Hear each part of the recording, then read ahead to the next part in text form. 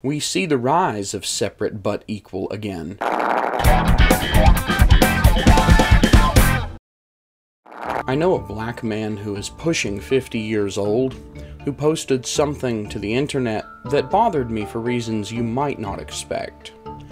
It was a picture saying something about the first black woman to go to an all-white school in the South, and that it was 64 years ago, if I recall the number correctly. And underneath that it said just 64 years. For some of you, that might not seem that long ago, but for those of us who are younger, that is beyond our entire knowledge of this earth. I grew up without racism in my life. I was not introduced to real racism except in caricatures and movies and news articles, but I had never really met an actual racist person. I still have not met anybody who is as racist as what I have seen in news articles and on television. The racism that I see today is coming from people who want to make everything about race.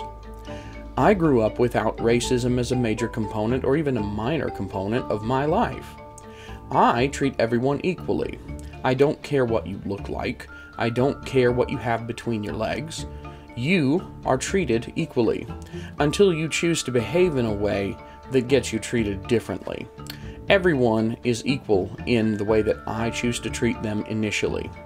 And from there, it's an individualistic change depending on where they want to go with the interaction.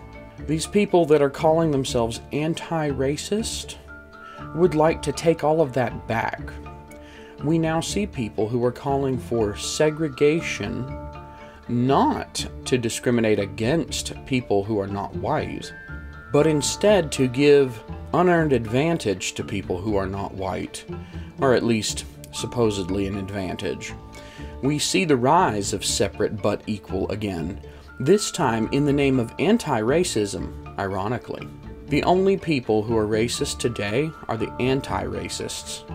And yes, you can point out outliers. Someone on Facebook actually was screeching about outliers. You can point out outliers in any given group that won't stop running their mouth and acting like a fool, and try to extrapolate that out to a broad segment of the population inappropriately. But that's not the way that the real world works. Out of 1,000 people that fall into a category, one person or two people or even 10 people acting like idiots doesn't mean the whole 1,000 people are idiots. It just means those 10 are. A rising tide can lift all boats. But for some reason, the modern face of so-called anti-racism is where all of the trees are kept equal by hatchet, axe, and saw. Is this the world we want to live in? Do we really want to combat bad things by doing bad things? Do we need to hurt other people to bring ourselves up? What can we do about the race issue today? There's a very simple solution to racism, and that is to stop making things about race. Stop talking about it. Morgan Freeman, I believe, said something to this effect. You stop being a white man, and I stop being a black man, and we both recognize we're just men. The problem is that humanity has evolved in such a manner that struggle is inherent in our blood. The person who wasn't worried about getting eaten by the tiger is the one that got eaten and died, while the one that would panic and run away or try to defend himself proactively is the one that would survive. We have a need in our DNA to struggle. So, when we run out of real struggles, we create them. I think that's what's actually happening today.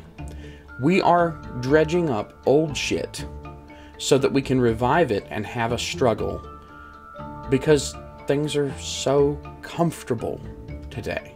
My call to action for you today is to stop dredging up old shit to struggle over.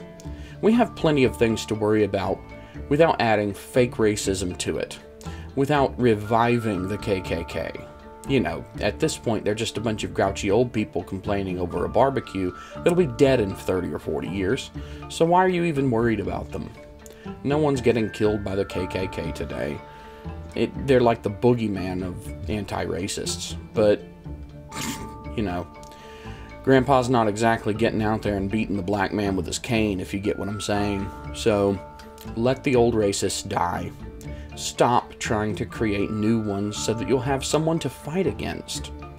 Why do you need someone to fight against? The politicians are going to bend you over without lube either way. Why don't you fight against them instead? They're the ones who are pushing this race narrative so that you won't pay attention to what's really going on. Take care.